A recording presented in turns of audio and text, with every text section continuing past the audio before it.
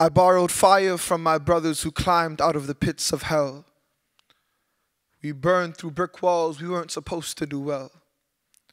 Some kids grow up hearing the ocean from a seashell.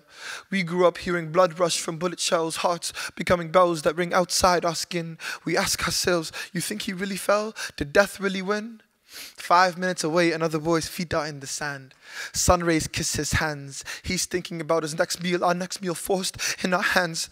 Death forced to swallow before we can understand. 5 minutes away, the other boy swims into Neverland. Living between the shoreline, between reality and fantasy. Floating on a trust fund that's enough for him to dream loud. 5 minutes away, the gunshots still ring loud, like the earth's rules for volume are broken. Trying to shut our eyes, but tears forced them open. Trying to shut our mouths, but cries forced them open.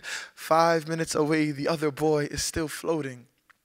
Treading water, tasting sunlight, he's thinking about his favorite moments. While I think about my brother's final moments, dead rappers come to life, spitting lyrics to the moment. This is what it looks like when a community has folded. Silence and sadness swallow me whole. 5 minutes away, it's time for the other boy to go home. 5 minutes back, it's hospitals, it's trauma, it's funeral homes. I sleep, shaken by the weight of the world, while the other boy sleeps, dreaming in silver and gold. Morning comes, I open my eyes, but my brothers are still cold.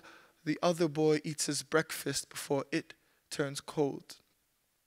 I walk to school, the other boy in a car that'll one day be his own. We sit in class, the other boy comes to sit beside me in the back. He tells me a joke I forgot. I also forgot to laugh. We pick up our pencils, his a feather, mine a syringe.